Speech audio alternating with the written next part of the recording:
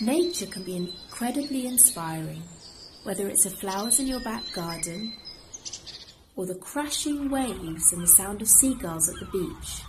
I find myself returning regularly to the sound of nature, especially birds. In this video I'm going to show you how to use birdsong to inspire an abstract art project.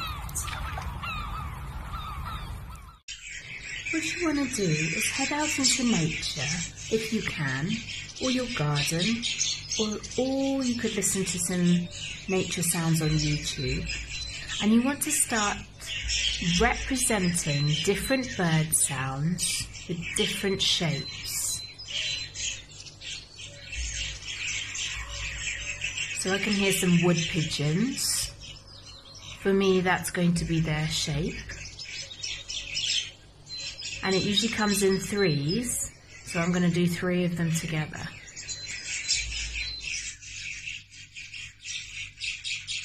As you listen to the sounds, you might start hearing patterns. There might be birds that make sharp sounds with 3 of them repeated. You might start thinking about layering things, layering sounds one on top of the other.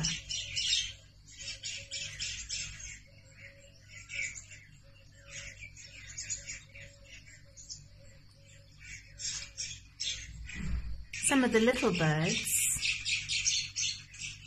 they make sort of more small, sort of closely gathered together sounds, which I like to represent with little dots. You might have your own way of representing the little bird sounds. But as you go through, and if you do this repeatedly over a few days in the same spot, you start to recognize different bird sounds and know that you're going to represent them with a certain pattern. And so when you look at your picture, you can almost hear which birds are making what sounds.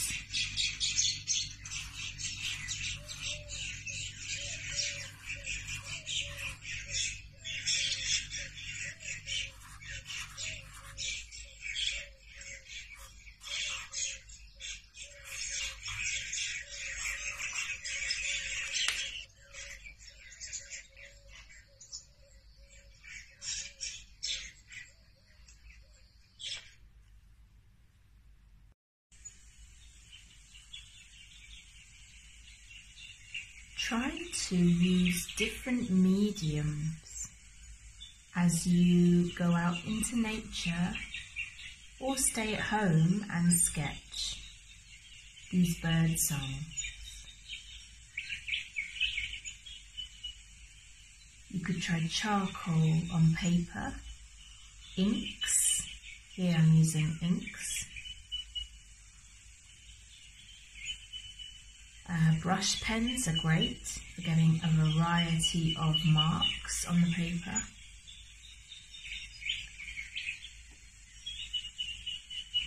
And try to be free and not judgmental of yourself, because this is the way that you can explore new shapes, new patterns, new representations that you've never done before. But the only way to explore that is to give yourself the freedom to try completely new things.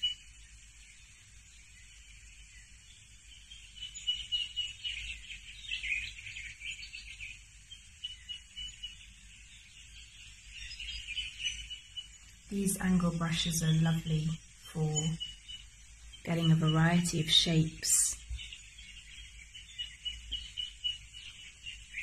And the inks that I love using are these waterproof inks, because you can work over them in watercolour or brush them over other things, other pens.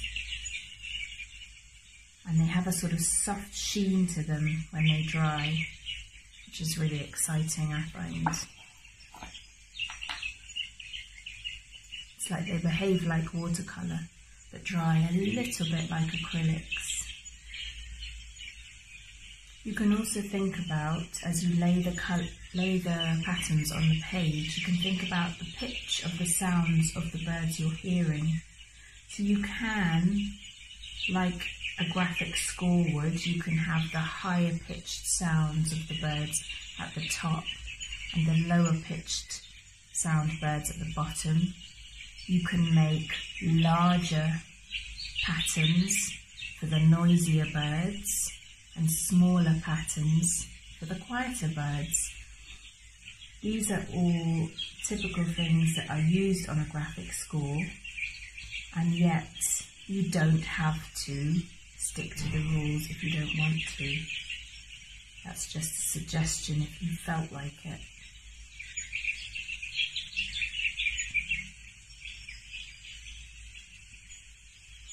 I like to have the 5 lines of the staves wandering through the bird song. Sometimes some of the lines of the stave are lost, but you can see here I've got those 5 lines of the musical stave there, and it puts in some movement back into the artwork. Sometimes I use the lines of the stave to show the flight of the birds. If, like me, you love using the inks on paper, have a go at creating some larger sketches with them. Once you've decided on your representations of the bird calls, the next stage is to think about the background of your artwork, graphic score, and this is where the fun can begin, because you can choose different mediums depending on how you feel. So you could do the background using watercolour wash, or you could have a go at acrylics. I'm today decided to use acrylics, and you want to kind of start off by just applying various bits of the colour to different sections, which you will later mix in and blend so that you have sort of areas of colour, almost like if you can imagine a photo of different blossom trees around, and you're kind of just capturing those areas of colour. So I'm going to go ahead now and work quite quickly, just working these areas of colour in.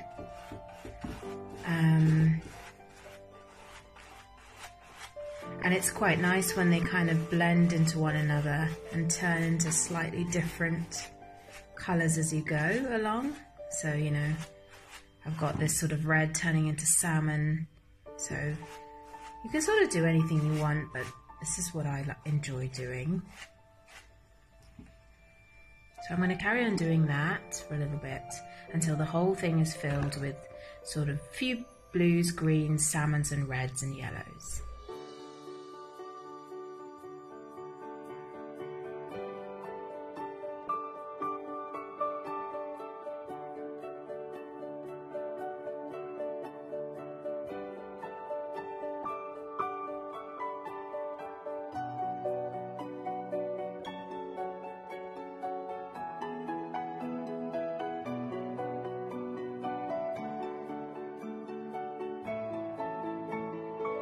Because you're going to layer on top of this your birdsong patterns, you want the base layer that you're doing now to be fairly smooth.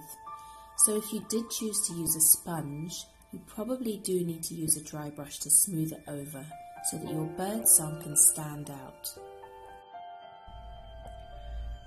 Once you have done your background, it's then time to start putting on your bird sound patterns. If you're working in watercolour, this is quite straightforward because you've done your background in watercolour and you can then use pen and ink, so like just normal ink pens that you buy from the stationery shop. You could use charcoal, graphite, cut pieces of paper even, or inks like I showed you earlier. If you're working in acrylics like I am, inks work really well, waterproof inks work lovely over it, or you could do the patterns in acrylics on top. But I'll show you what I love to do, which is working in these lovely waterproof inks.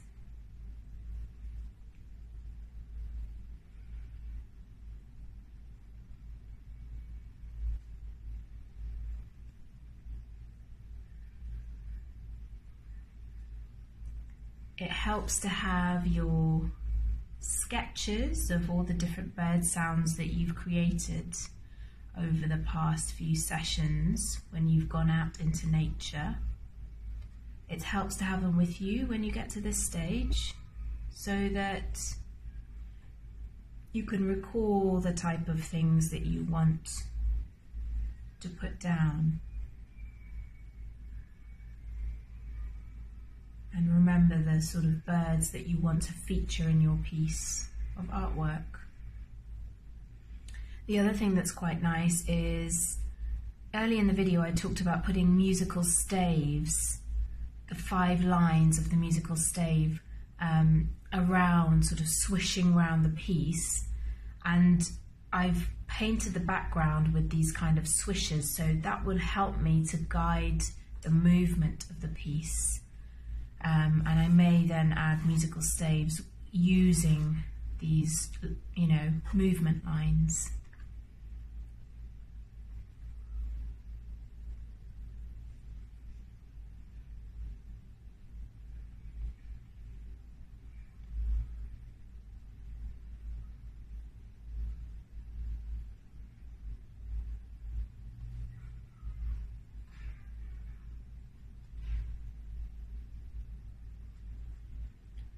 When you're really immersed in this project, it's interesting because when you draw certain shapes, it's almost like you can hear them.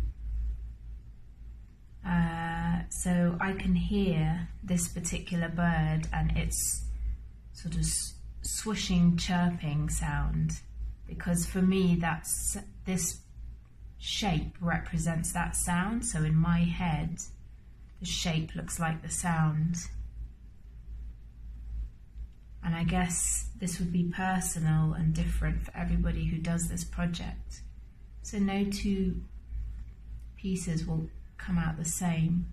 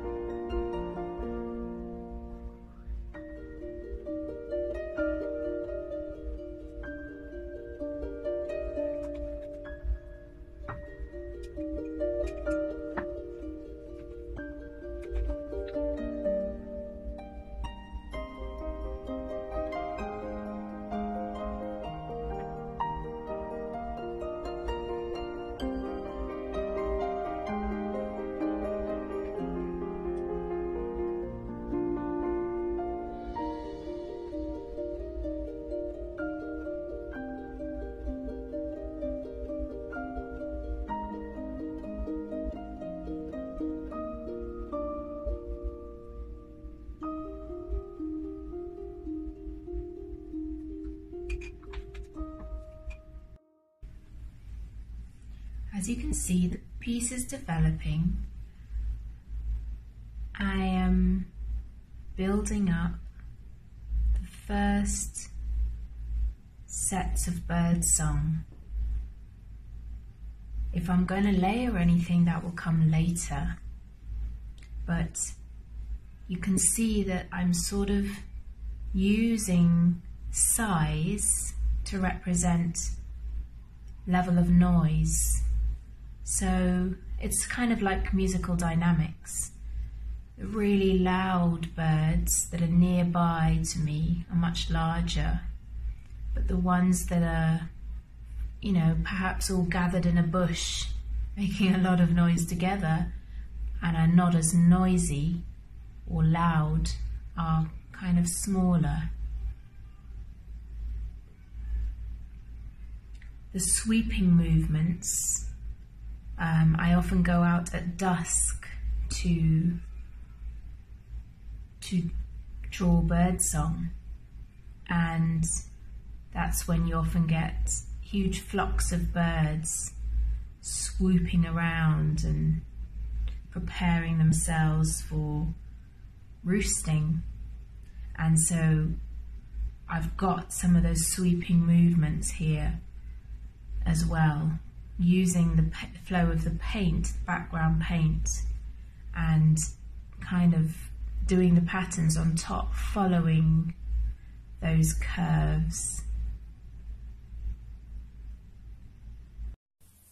I thought it would be interesting to show you a few examples of watercolours and inks on paper, acrylic ink on paper, pen and acrylic ink on paper, and finally the most interesting one, vegetable inks like beetroot and berry ink on paper.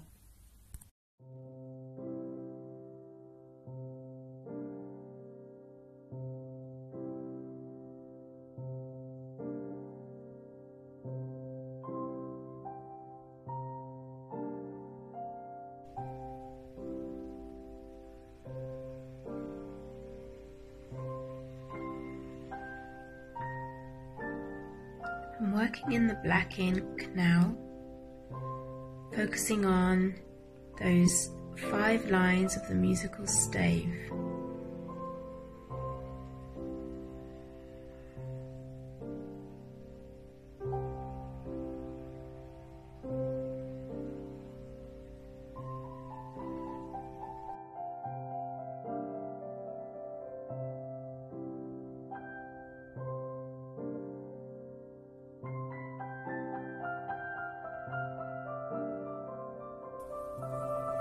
I hope you've loved this tutorial and found something really inspiring or useful. Please hit the thumbs up button and like and subscribe. Your support is greatly appreciated. Earlier I mentioned using plant-based inks. It's really quite exciting to try them out with this project. I've done some tutorials which you can check out, making ink out of avocado pits and also out of berries. Working those inks into handmade papers is very, very exciting, and I'd recommend trying it.